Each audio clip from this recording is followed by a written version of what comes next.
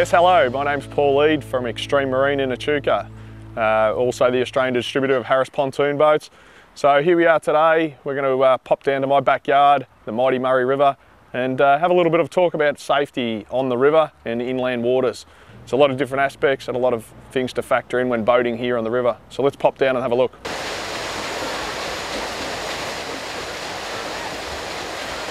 And here we are in my backyard, the mighty Murray River.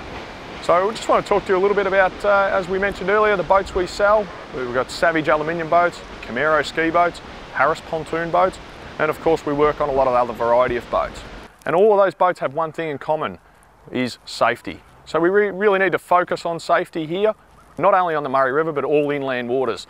Very much like the bay, they need to have the respect that the Port Phillip Bay and the coastal waters have.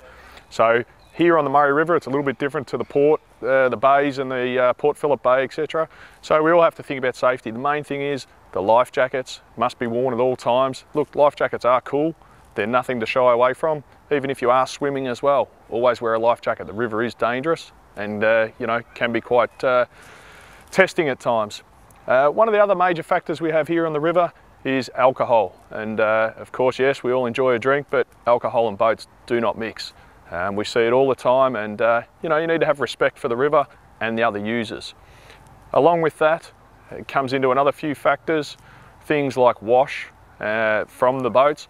Need to be vigilant and aware of other users on the river, and just keep them in mind. Because not everyone's out there to be wakeboarding. Someone might be just fishing or swimming or in kayaking. So there's a lot of different uses here on the river. Some of the other things to consider here when you're out on the river enjoying a beautiful day with the family and friends is, observe the safety measures and the signs that are presented to you and pay note to them. There's 5 knot zones here, there's no wash zones, so you really need to be aware of them, and they're not like in the Port Phillip Bay where we have buoys and sort of floating things all the time. Quite often here in the river, because we haven't got the width, they are in the trees on the side of the river, so just be aware of those and keep those in the back of your mind. Unlike the bay where you've got a lot of room, here the river is very narrow. So you need to be vigilant and be aware of other boaters and be aware of what the impact you are doing is on them. Okay, let me emphasise on what we've just spoken about. First of all, it's cool to wear a life jacket. Put them on. Second of all, alcohol and boats don't mix. Don't drink and get out in the boat. And third, just stay safe on the river and think about what other people are doing on the river as well. So give that some consideration, and remember, stay safe on the river and life's better with a boat.